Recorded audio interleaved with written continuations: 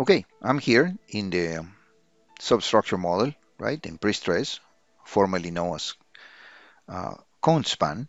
So this is the one that controls the materials for the beams in general for the entire bridge, right? So what you wanted was that even each beam could retain its own definition of materials, right? Each beam, meaning that what you have to do is activate here in preferences that you want to retain beam level changes. So any changes you make on the beam, it will be retained.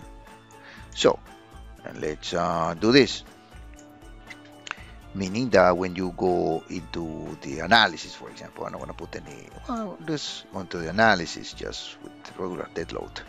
If I go beam, right? So each beam will have that material, right? See, 4, 8, and 6.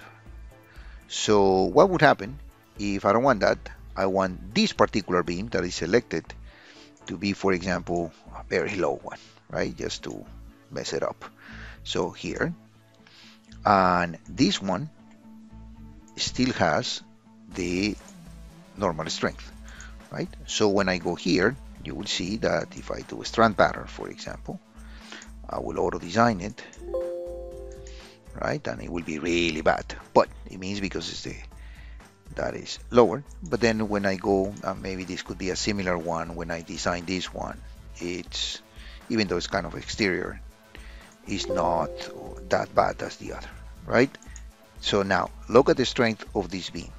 This should be 4, 8, and 6, right? So let's see, edit, materials, see, it's taking over the general one and this one too, right? See? But now, this one, it should be retaining the really low concrete strength that I set up, see?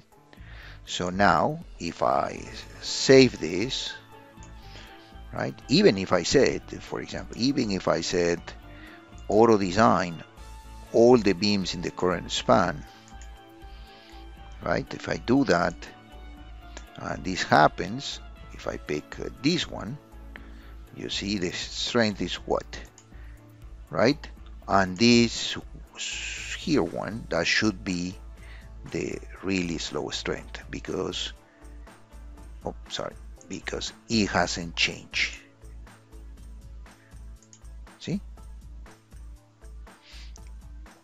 So that's the one that you retain it. Now you go, well, of course, file exit here, and you update your model.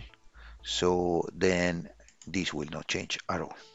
So that's how you can retain any properties from any particular beam. One more time here. And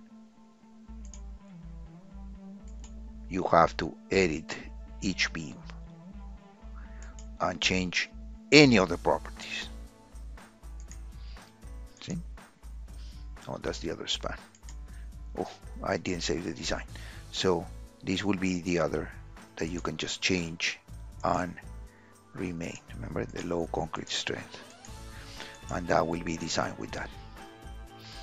So here will be, one more time, the same with the normal strength.